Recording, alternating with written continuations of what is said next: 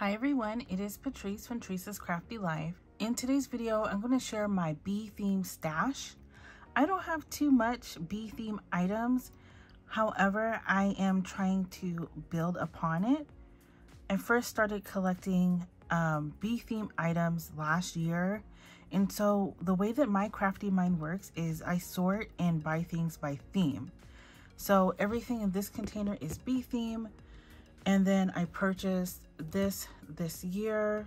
I have the digitals to a Echo Park bee theme collection. And so I want to work on some bee theme projects this year. And with that being said, I just wanted to go through everything that I have with you guys to get re-inspired with what I have in my stash. So let's start with what I recently purchased, which were these dies and stamps from Chaos Craft on Amazon. One die set is this shaker bee.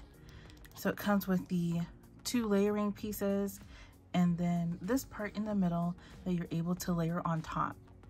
Another die and stamp set is this honey pot with a really cute dripping and this stamp set.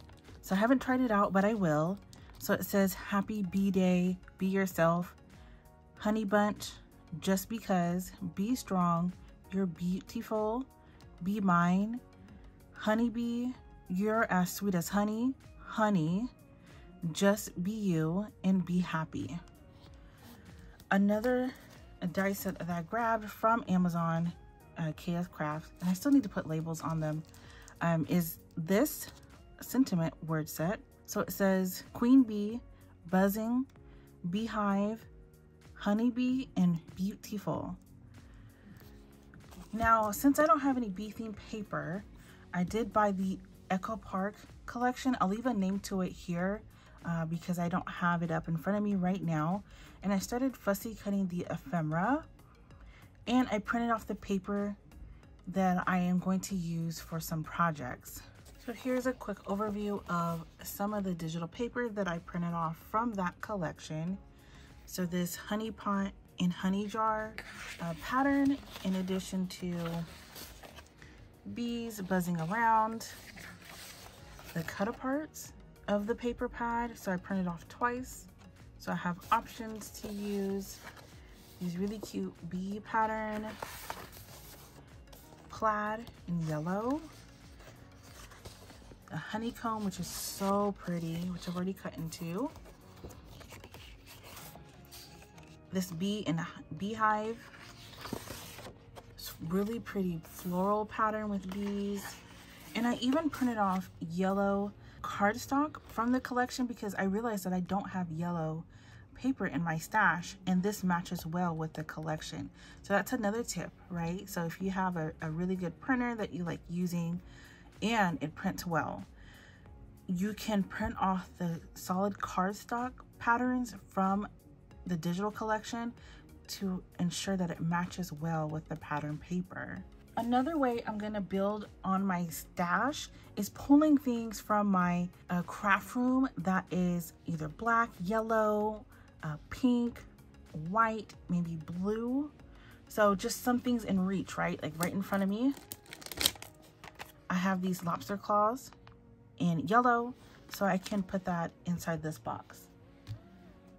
In addition, I'm wrapping up some spring theme projects, and I was using this, and like now I can use this in my bee theme projects. Within reach, I have these cabochon bows, and I can pull out the yellow one and put it in my stash, and I can continue that way. This really ensures that I use everything in my stash. Now let's go into this container. This is what started my bee theme little small collection. So let me make some room. As I was making some room, I glanced at my trim and saw that I have this yellow trim. This will be perfect for me to just put aside into a small container as I'm crafting bee theme. So let's take a look into this. I see some dies at the top. I haven't looked at it in, like I said, a year, since last spring. So here are some dies.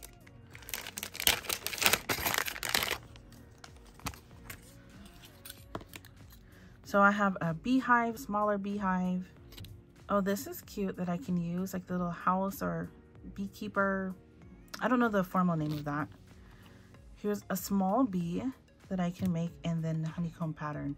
This would be nice to make a background with. So let's keep going. I have this ribbon, and it's from the Dollar Tree. So farmhouse ribbon, that's 3 yards that I can use. I believe I got this in some Happy Mail when I shopped with a small business owner. She included this into the package. I have an assortment of beads that is bee themed. So some bee theme items I do have is pink and black or pink and gold. So multiple bee theme in there. Oh, that's so cute, the yellow and black. Let's see if I can make something with that. This came from the packaging of some of the things that I bought. So I kept that. Put that aside. In here I have a honeycomb and some more beads. And I even have some more. I have 2 more honeycombs that I can add into here. It looks like I have a charm that says Queen Bee with a really pretty flower.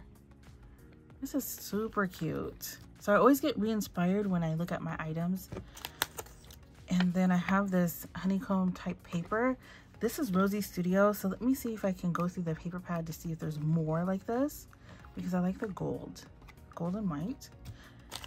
So you can use your scrap pieces on projects. This is an assortment of beads. Let me take it out. Here, there's an assortment of yellow bees and pink bees and different sizes. So this small pink ones in yellow is made out of wood. These are stunning. We have hints of gold and honeycomb. I hope it's picking up on camera. It's so beautiful. I wish I had more of this pink one. It's so pretty. So that's what I have here. And then I have this sequence mix that has honeycombs, there's bears, there's yellow bling, yellow hearts, sprinkles, and then iridescent sequins. So I've used that last year. And I even have some more of the bees in yellow and in pink. I have more charms that I can use. Look how cute these bees are in acrylic. And this is probably my favorite flower. I wonder, I forgot where I got them from, but I definitely need more. These pink and yellow honey jars. And these bees are so cute with bling on the wings. And then the honeycombs. So although I don't have a lot in my stash, I can use what I have and maximize on it. Let's keep going and see what else I have in here. I have an assortment of bee color beads. So yellow, black and white, pink, and then solid black and solid yellow. I have more honeycomb sticks, so I am set with that. Look at all these charms. Wow, I forgot about all this. This is stunning. Let me take it out to give you guys a closer look. Every now and then I encourage everybody to go through their stash and just get re-inspired again, like what I'm doing. Oh, and I definitely need more of this pink and white bee with the bling. And look at this honeycomb, it's so detailed. And I like the plain ones too. So I can pair this honeycomb with maybe this bee, right? Or this honey pot, or even this bee. And I only have one yellow and one pink. So cute. I have this mustard yellow paper that I can use with bee theme items. I have some more sequin mixes. So in yellow, black, iridescent, and white. It's a good combination to have. And then I just have some regular bees in yellow, and it has a little bit of shimmer.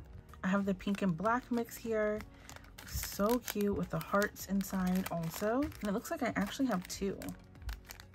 So I can definitely make a lot with that. What are these? Oh, that's so cute. Look at this pattern. Let me bring it and put it in here. It's so pretty. I need more of that. But you know what? I'm gonna use my stash first. I have some more honey pots in addition to Oh, I found some more of the pink and bling bees. And here are an assortment of charms and cabochons. So sunflowers, bees, honeycombs. And here is some bag toppers that came from the sequins mix. So this was at the very top that I can reuse, or I can even just use the bows. So making my stash stretch really far. And then another honeycomb with pink and black beads.